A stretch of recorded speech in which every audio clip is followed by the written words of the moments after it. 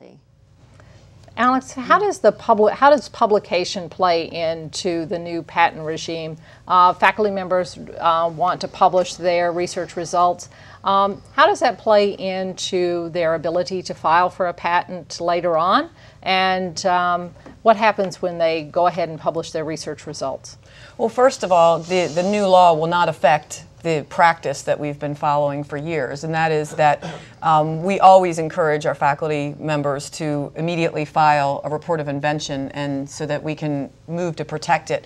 There always has been, and there will continue to be, a year grace period. So once there's a disclosure, we would have a year in order to file the patent and to protect it, and it would not jeopardize our rights.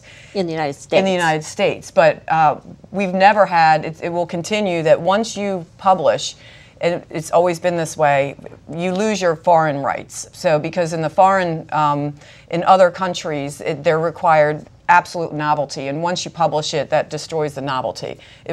So we always do encourage, if you know your faculty member is going to go out and run a poster session or do a presentation, first stop should be the tech transfer office to make sure that they're protecting it, because you never know what country you're going to want to protect it in besides the United States. I think practically speaking, we may start seeing sponsors asking for shorter option periods and potentially shorter periods for review of publication. So, you know, in publication clauses, there's frequently a delay of publication to protect the patent.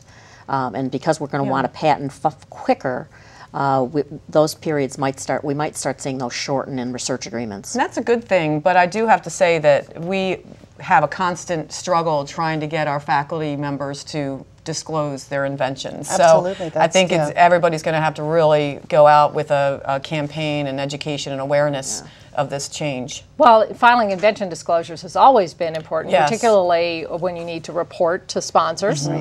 So getting those invention disclosures in has always been important, but now that heightens the urgency so that you can get the patent application filed timely. Right. Well, and there are some changes too in what can be counted against you in your patent in terms of novelty under the new regime. And so that's going to cause us to really work with our inventors and make sure they understand how much they can tell about their idea without filing a patent application before they can trigger a bar to patenting. And so there are some changes, and it's important to understand how those will affect us, because I think it will be a learning curve.